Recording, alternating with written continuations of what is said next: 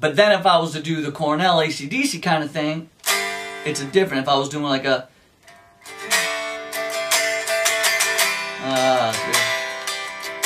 oh, say Lord, heaven, heaven, heaven, yeah. It's a different place. Doesn't hurt.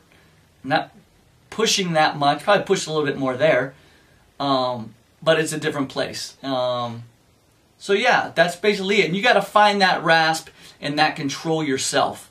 You know, once you find it, then you can work it on scales. But that's something that you need to fish around with and find.